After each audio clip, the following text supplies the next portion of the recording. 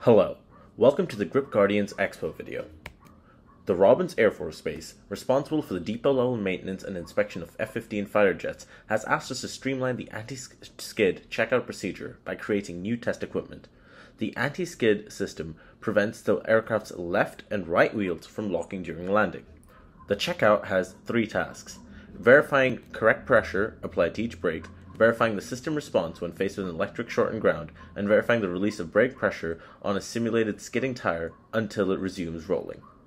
The skid box is an analog computer in the plane that releases the brake pressure while the wheel hub generator produces sinusoidal signals to be interpreted by the skid box as the wheels rotate. The existing procedure requires 3 technicians for us to complete, an arduous process that takes up too much time and money. The Air Force has asked the GripGuardians, comprised of Diego Garcia, Shannon McGrain, Rahul Pradeep, Matthew Simpson, Patrick Wishart, and Nathan Werku to help.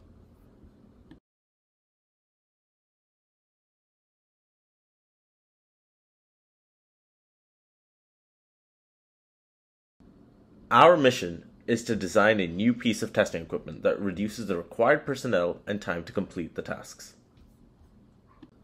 The design process for this problem began with identifying the customer's needs.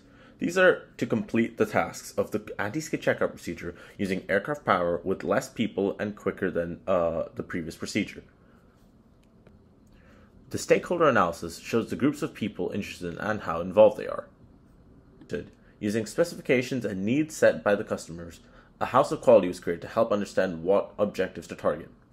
This was then converted to a function tree, with the idea of having to find a solution for each objective at the bottom of the function tree. These solutions are then presented in a morphological chart.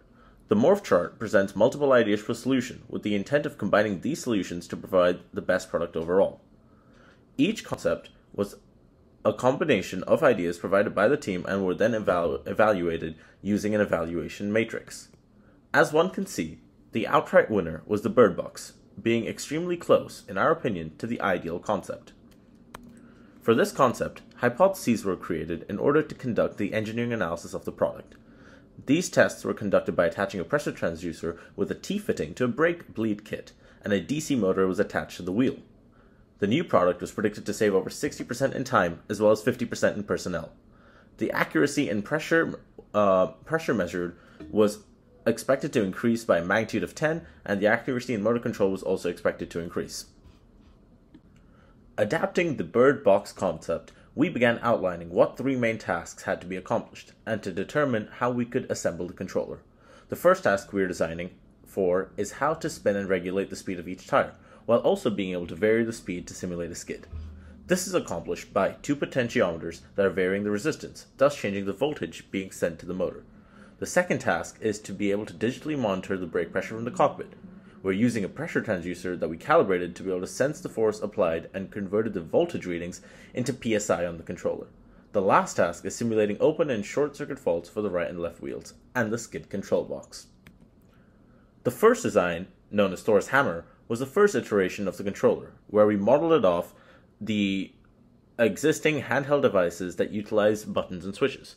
This design was hard to hold due to balance issues, leading us to the Game Boy, which is a 2-handed device but would allow for a comfortable handheld feel. We discovered issues with thermal properties of the 3D printed filament, and ultimately decided not to reinvent the wheel and retrofitted a Pelican case, as this design not only is more weatherproof, but also allows for the screen to be inside the case, further protecting it. One major aspect of the project has been working with the Raspberry Pi and creating the user interface that interfaces and controls the individual tasks.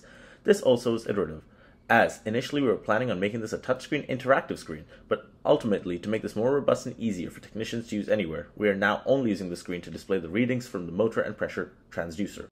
Working with the electronics lab, we were able to create our own printed circuit board, which is a more efficient and condensed version of the breadboard wiring that was created, as there are 4 different circuits being used inside the case.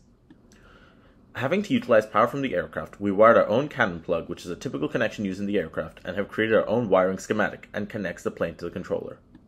As you can see in this image, our solution allows for an immediate drop of personnel, as technicians 2 and 3 are no longer required to work on the aircraft, as the DC motor replaces these 2 technicians, and the 4th that reads the brake pressure is now only needed as a part-time tech, dropping from the 4 technicians to 1 in the cockpit, with a part-time technician required to reset the faults that are being tested in the skid box.